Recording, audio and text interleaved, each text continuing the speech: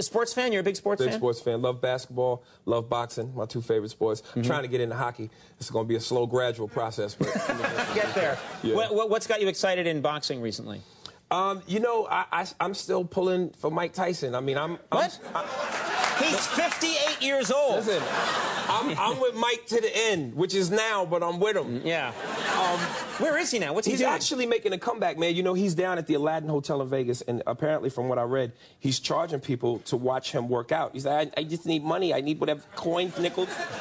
So he needs whatever he can get. I just don't want him to get too messed up, because you see the effect of what happens to boxers. Like, one of my favorite boxers used to be this cat, Riddick Bowe. And I kid you, this dude was so messed up. He did an interview. He made up a word I have never heard. And the dude was like, Riddick, after 15 years away, what make you think you're going to come back and be successful? Well, I feel like long I train hard, believe in myself, and do everything I'm supposed to do, I'll be all right. He said "supposed to do." Supposed to do. Now, he might not be able to fight.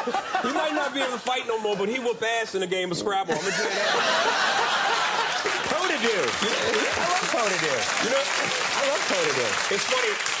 When I actually tell that joke down south, they don't get it. They're like, "Po to do? What's wrong?" That's a real word. That's a word. So, you know. Your sketch show, I want to mention this. Yeah. Your sketch show is going to be